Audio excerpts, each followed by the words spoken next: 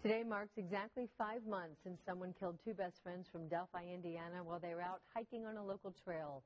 Their murders remain unsolved, but there is a benefit this weekend that is bringing some comfort to their families and also bringing some new attention to the fight for justice for both of the girls, Libby German and Abby Williams.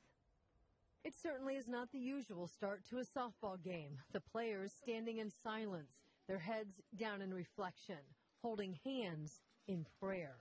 This is the memorial tournament to honor 14-year-old Libby German and 13-year-old Abby Williams, exactly 5 months after their murders. It kind of makes me feel a little proud that, their memory is going to live on with these girls playing for them.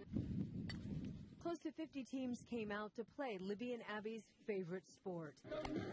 Many of them driving long distances, even changing their schedules just to be present. We already had signed up for all of our tournaments for the year, and they decided that they wanted to drop one of the other tournaments that we had already signed up for, and they wanted to do this tournament. However you want to do it, buddy.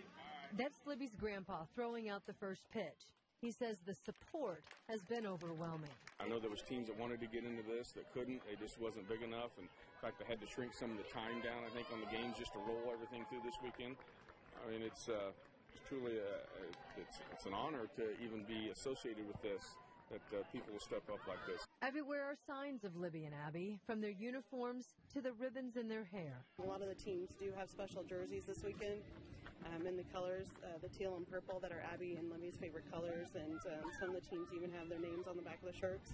And so with this tournament, the girls' legacy lives on in many ways. Our hope is to raise enough that next year any girl that plays summer through Delphi can play for free. It's not just about the fundamentals of softball. It's a life lesson that all of us coaches, I'm sure, are trying to teach all the girls. The community still grieving and pulling together, and two families forever tied by tragedy are grateful. Big thank you and God bless. Thank you. The tournament runs through the weekend, and there will be another fundraiser tomorrow. It's in Kokomo for Libby and Abby. Money raised at the benefit concert at the Dusty Trail Saloon will go toward building a park and a softball field in Delphi in honor of the girls. Saving Able is headlining that event. It starts tomorrow night at 8 o'clock. If you'd like to go, tickets are $15 apiece.